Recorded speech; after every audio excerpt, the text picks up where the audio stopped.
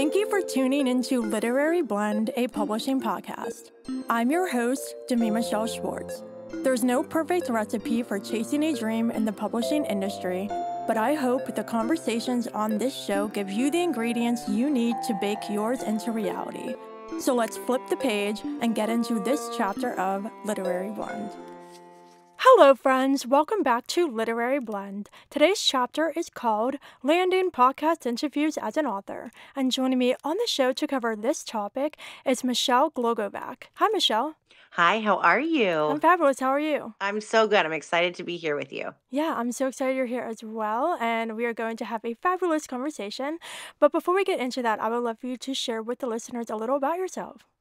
Thank you. I am Michelle Glogovac, the podcast matchmaker, author of How to Get On Podcasts, host of the My Simplified Life podcast, and the CEO and founder of the MLG Collective, a podcast PR agency where we work with authors, entrepreneurs, change makers, thought leaders who want to elevate themselves and their brands by utilizing podcast interviews. Fabulous. You are a superstar, and I'm so excited to pick your brain on all of the things. So let's get right into it. So first, in general, why do you feel it is important for authors to seek out podcast interview opportunities? I feel that authors are celebrities to me. I am a huge book lover. I have been since I was a child.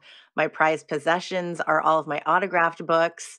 And so I feel like getting to know an author and the person that's behind these words are first and foremost a beautiful thing that podcasts allow us to do because we don't get to know an author on that personal level and to hear their own words, to get to know them. You know, we read these books that are beautiful and that teach us something that transport us to another place, but to get to know the author and their journey, it's something completely different. And so for the reader, it's very beneficial to get to hear the author speak and share themselves. Where for the author, it's great to have that connection with those people that either already read your books or they're going to go, oh, I want to get to know more, or I've fallen in love with this author. Let me go find the books and read those as well and become readers and fans. And so the connection between the two are just a really great thing that help an author not just sell books, but build their author brand as well. Absolutely. All fantastic information. I'm also involved in the music industry. I'm a songwriter and recording artist. And from the same perspective, I do a ton of interviews as a songwriter. And just growing up, it's so interesting for me to listen to interviews by authors and musicians and people that I look up to. And not only hear the story behind their works, but also their journeys and their processes. I've learned so much about the crafts and the business just from hearing others' experiences. And so it's very beneficial. And for the author specifically, I think that it's a great way to make your name more known. It's very difficult, especially like as a debut or just getting started, for readers to know you and publishing professionals to know you. But once you start to get podcast interviews and other interviews, you can start to make a name for yourself, and you'll also be able to build up your press kit and show that you are putting the work in to market your book. I think nowadays it's really important for authors and other creators to market their work and not solely rely on publishing houses, because this is something you created, and so you should want to share it. You should want to talk about it. And after spending so much time on creating a book, going through the whole publication process, podcasts are a great way for you to share all about your story and your journey and much more. Absolutely. And the publishing houses have so many other authors that they have to work with as well.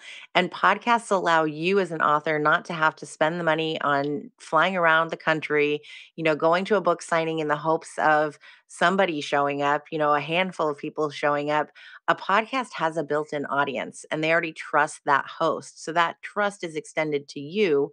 And the ripple effect becomes huge when you start sharing the episode, the host is sharing the episode, now the listeners are sharing the episode. So it just becomes bigger and bigger.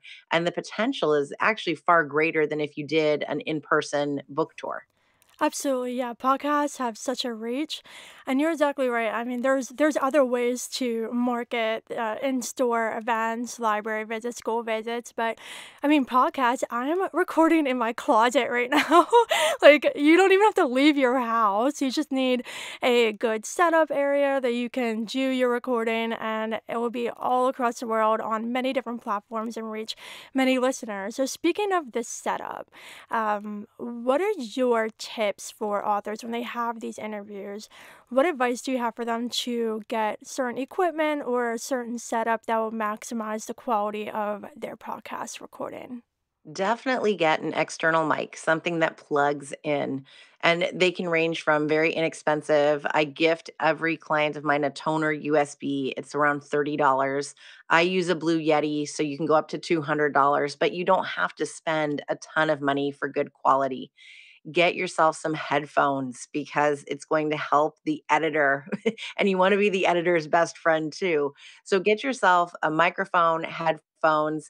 If there's video involved, I always say get a ring light because then it'll make you look even better. You don't have to, cake on the makeup. I have an external camera that has a built-in ring light. So, and that again is inexpensive on Amazon or just a ring light for like 25, $30.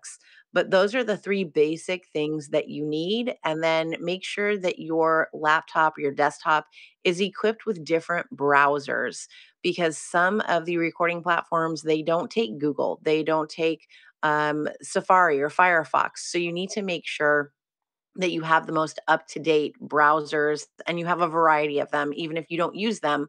Some of the platforms only take certain ones. So test out your equipment, test out different recording areas. I always say, move around in a room, move to the closet, go in different places, record little snippets of yourself and see what sounds the best. And do all of this in advance of hitting, join when you're doing an interview, because then it's too late, friends. Yeah.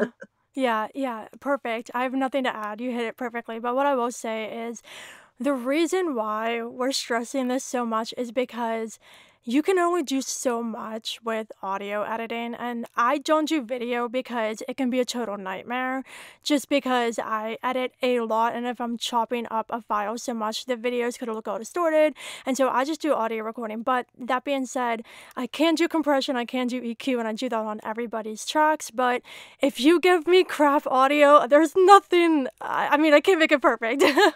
So just do your absolute best to Right. give clean audio for sure. Oh man. So, all right, now I want to chat about pitching to podcasts, which is huge. So, if you stumble upon a podcast that features authors and you want to appear on that show, you're going to want to optimize your chances of landing a spot on the show by pitching yourself in the best way possible. So, Michelle, what are your tips when it comes to pitching podcasts?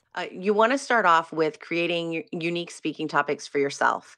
And by unique, I mean do not go in saying, I'm an author or I want to promote my new book. We all know that podcast interviews are essentially for you, the guest. So please do not say openly that you were there to promote yourself. You will get that opportunity at the end of every interview, but you need to go in with the entire thought process that you're going to share of yourself and your knowledge with the audience. So that's first and foremost. What has your journey been like? Did you just pop out of high school and you became a published author? What did the publishing journey look like? What parts of yourself are inside your book? Let us get to know you, the person, and not simply the book. And once you've identified that this is a podcast I want to pitch myself to, listen to the podcast, listen to some episodes and not the most recent one. Go back, find one that you really relate to. And when you reach out to the host, tell them that. Tell them the specific episode you listened to, why you found it useful to yourself. What did you get out of it? And really prove to them that this isn't a copy and paste. You're never going to copy and paste. You're going to really get personal and let them know that, yes, you've done your homework and you genuinely appreciate what they're doing. And then add in that this is what you're going to bring to the table. This is why they need to have you on because you're unlike anyone else they've interviewed. And what knowledge or journey are you going to share that their listeners can learn from? Then take from your topics, you should have created about six, take two or three that are most applicable and share those within the email. And then wrap it all up with some places that you've already been featured. Make sure you hyperlink everything. Make sure your name is clickable, that where you've been interviewed is clickable. You can include a Spotify playlist of your former interviews so that everything's in one place and the host does not have to go Google your name if they don't want to because they won't need to. I also recommend you attach your media kit or your one page, whatever you want to call it, that has your full bio. It has all of your speaking topics. It has your website, your headshot, everything that somebody needs to see exactly who you are, and make sure it looks like your website. So the branding is the same, the fonts are the same, the colors are the same. And again, it's a clickable document. So they can click on your name, they can click on cover art for podcasts to go right to your interview, that kind of a thing. And then follow up in about 2 or 3 weeks because it's really important to remember that podcast hosts, for the most part, this is not our full time job. We all have full time jobs, other commitments, families, things like that. So we are not pining away like a journalist is with a 24-hour deadline to get a new guest. So be patient in your follow up, be kind. Don't save really critical information for your follow up. I've received pitches where the pitch says something and the follow up gives me their actual topics. And then the next follow up gives me more information. Don't do that. Don't string me along. Give it all to me that first email and then send some follow ups a couple to 3 weeks later and be gentle with them. Perfect. Again, fantastic information. I have personally for me, I have for music an EPK is what we pitch, which is an electronic press kit. That is literally on my website with a whole list of all my press, my bio, pictures, lyric video, everything. And I'm building up an author bio as well with all the information, but I'm still new in the author world. But it's so important when you're pitching yourself to have the information in one place, whether that's a page on your website or attaching it as a document, like a press release or a one page or something, because we do not have the time to go down rabbit holes to discover more about you. And the other thing, too, it's so important to present yourself in a very professional way and a very clear and concise way because I get, and I'm sure you do too, a ton of requests. I host this show and I host a music show, and the music one has been around longer, so that one is a little more popular, and I get more requests for that. And it's absolutely impossible for me to accept every single request that I get. And so when I'm sitting there looking at my calendar and going, okay, I need one person to fill this spot, and I have three that I'm looking at, I guarantee you the one I'm going to pick is the one that starts the email, hi to me. I can't tell you how many times, no name or the wrong name. And it's clear that they didn't listen to the show. I've had people pitch my music one asking if they can talk about their new single if I can review them. And that show does not do reviews. It's a conversational based show. And so you need to, like you said, to listen to the show and understand what the platform is because different shows are formatted differently and have different target audiences. And so that's really important. And just to present all the information in a very clear way, be kind, be professional, don't follow up the next day. I've had that happen to me, and it's just gonna be like a turn off. Like you couldn't have given me a day to look at this, because we get a lot of emails, and like you said, we're doing other things. I do 50,000 things. I don't get paid for this. I do it out of passion, and so just be patient as well. And again, too, it's recognizing that these opportunities are competitive, and so you're not going to land them all. And just keep trying, keep pitching yourself. And if you pitch one platform and you don't hear back or the host isn't available at that time, that definitely means that you can pitch them down the road. And so just keep going, stay persistent, and you will definitely get opportunities one way or another. And I'd also add to that, not to worry about how big the podcast is. Make sure you're looking at who the listening audience is and focus on that because it's much better to get on a podcast that has 200 listeners and every single one of those 200 listeners wants to hear from you and buy your book versus one that has a million listeners and nobody's really interested in your beach read. They're a bunch of mechanics or something or engineers. Make sure that you're looking at who the audience is and focus on that because sometimes smaller is better. Yeah, that's a very good point. And, I definitely think that, again, this is an industry where relationships are absolutely essential. And so if you can build a relationship with a podcaster who is newer, they can definitely be a part of your network versus if you find a podcast that's massive and you have like one exchange with that host and you never talk to them ever again, then they're not going to be part of your network. And I think relationships are so, so important because you absolutely never know. You could be on a show that blows up the next day, or, I can interview an author that is just debuting and they go on to be a New York Times bestseller. And then whenever their book, comes out and they get tons and tons of readers, those readers will come to the show to listen to the episode, which will give me more listeners. And so it's just a win-win situation. Like I've talked to authors that aren't even published yet, and I've talked to a New York Times bestseller, and both of those conversations are equally valid. Neither author is more important than the other just because of their status. I think that is really important to remember that we're all human beings doing what we love. We love books and we're in publishing. And so just recognizing that as well to focus on building genuine relationships, not necessarily always shooting for the biggest thing. Definitely. I love that. Perfect. So now let's chat more on what happens after the episode comes out. It has made me mind blown the amount of times that I have featured somebody on either show and they just don't do anything with the episode. And it's like, why wouldn't you want to promote something you're on? Does not make sense to me. So there are so many opportunities that you have for promoting something that you were on and using it for promotion for yourself and marketing. So, what are your thoughts on what an author can do with an episode once it is released?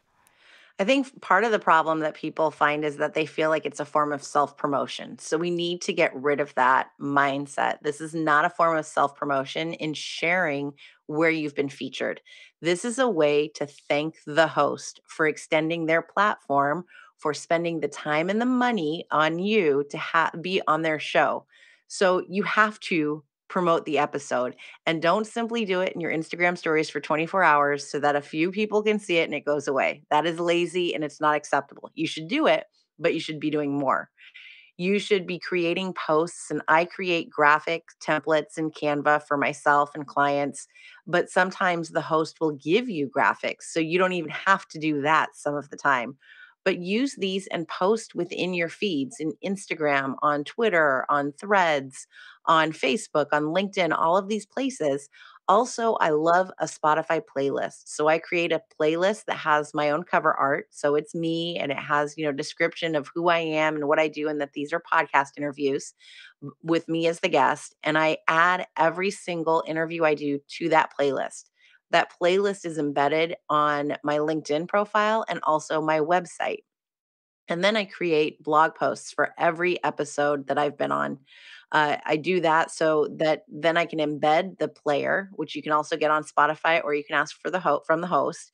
So nobody has to leave my website to listen to the interview, but the download still goes to the host. So it's still a win-win for everybody once again. Fabulous. Well, I think again, this brings up a website.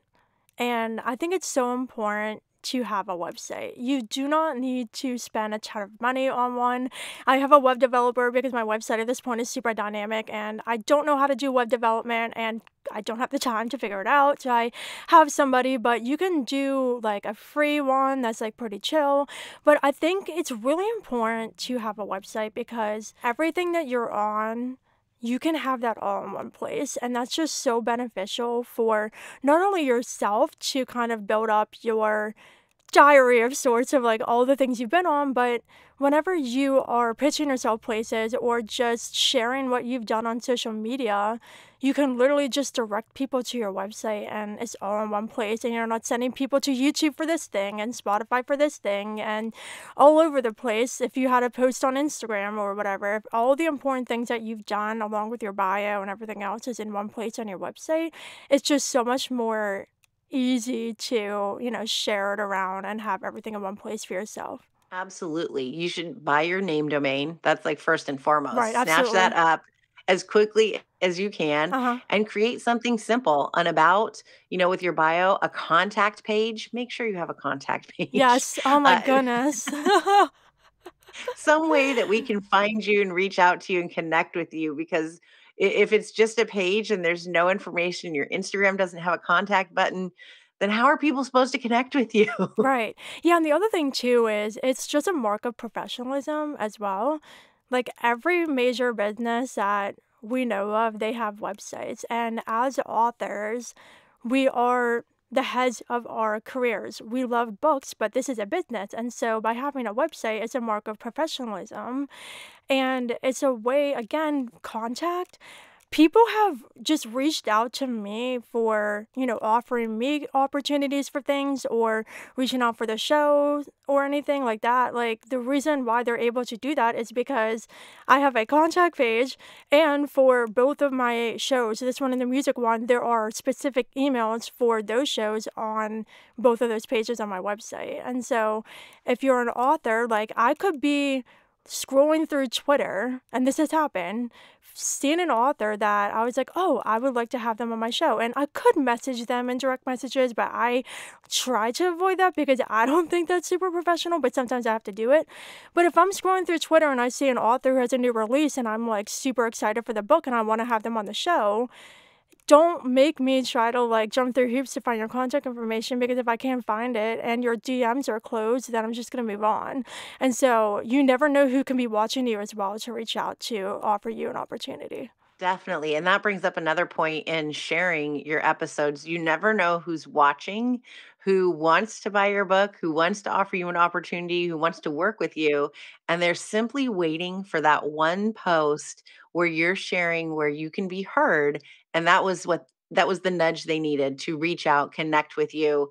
So that's why it's so important to just get yourself out there and let everyone know that you are out there, that you have a book, that you're writing a book, that you have services to offer so that way people can connect with you because you don't know who's stalking you on the back end, and just waiting before they connect.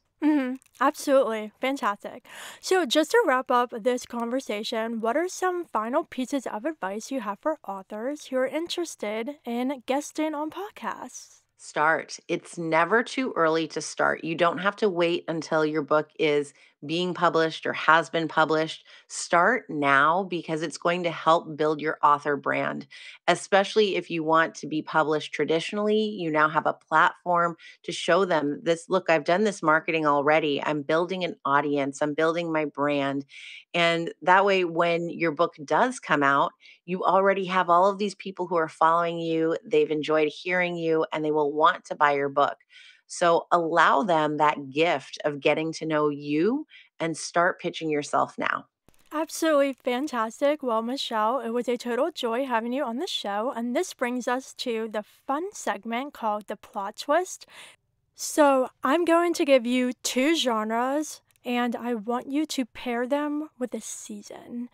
Your genres are horror and romance. Horror would have to be fall. Yeah. Yeah. Halloween. Yeah. Just that's how yeah, horror fall. And romance. Oh, I'm gonna say winter, like Christmas time. Yeah. I'm thinking Hallmark movies, Mhm. although, a good summer romance wouldn't be bad either. Fabulous. Well, super fun having you on this show. Before we go, can you please share with everybody where they can connect with you online and check out all that you do? Yes, thank you so much for having me. Yeah. You can find my business website is the mlgcollective.com. My personal website is michelleglogovac.com. I'm on Instagram at Michelle Glogovac. You can buy How to Get on Podcasts everywhere books are sold. My Simplified Life is on all of the podcast listening platforms, and I'm on all of the social media places. So you can find me anywhere. Fantastic. Well, thank you so much again for joining me. Thank you so much, Demi. It was great being here. Yeah, absolutely. And listeners, that is a wrap on this chapter of the show with Michelle on landing podcast interviews as an author. If you enjoyed it, please consider leaving the podcast 5 stars and giving it a review to help others just like you discover it. Also, if you have friends in publishing you think would enjoy the show, please pass it along to them. Thank you for listening, and until we flip to the next chapter, happy reading and writing.